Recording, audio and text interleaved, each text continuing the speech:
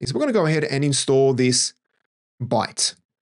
So let's click on next, and I'll just add in my email address,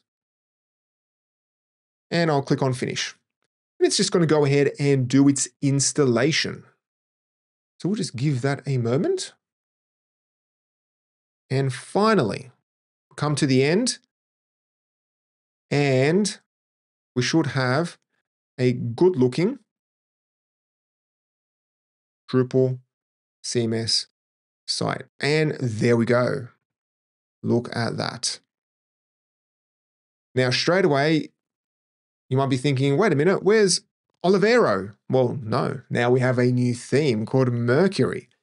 Now, this theme does look pretty good, I must admit. It looks nice.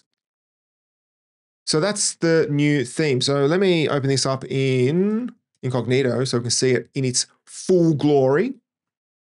So you got this nice little header, got these 3 items in a grid, icons, explore.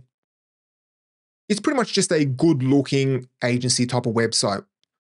Now, I understand this isn't groundbreaking, but when it comes to Drupal sites, a lot of people complain about, Drupal sites don't look good. Well, that really comes down to the design, really.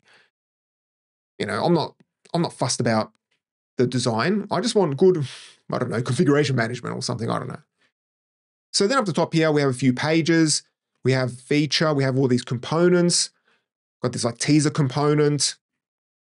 Then we have, where is it? Pricing. Nice pricing table, which is pretty cool. Resources, blog, and contact.